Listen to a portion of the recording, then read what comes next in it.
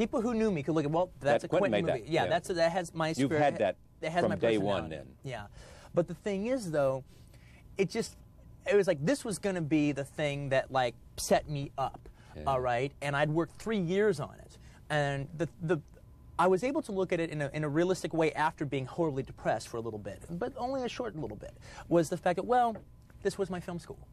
All right, and this was the best film school a person could possibly have. I mean, I actually, instead of like going to school and paying a ton of money to be allowed to use some of their crappy equipment, all right, I actually went out and actually tried to make a feature film. All right, now I failed. It was guitar picks when I was finished.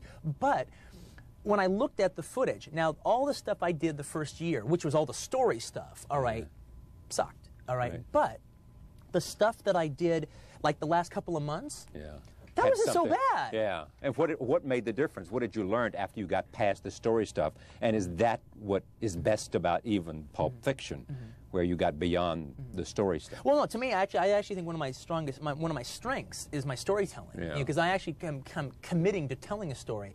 It was because you're a writer. More as a viewer, more the fact that I just like, you know, I like it when somebody tells me a story, and I actually really feel that that's becoming like a lost art in But American everybody cinema. says about you, I mean, other than, I mean, the things that come out about you. One is a video arcade story, you know, and growing up with your mother and loving the movies and seeing, they always talk about carnal knowledge. And the other thing that comes out is when they talk about you, and I want to talk about this a little bit later, but it is that you, in a sense, have taken novelistic techniques. Very much so, and translated them to filmmaking, to cinema.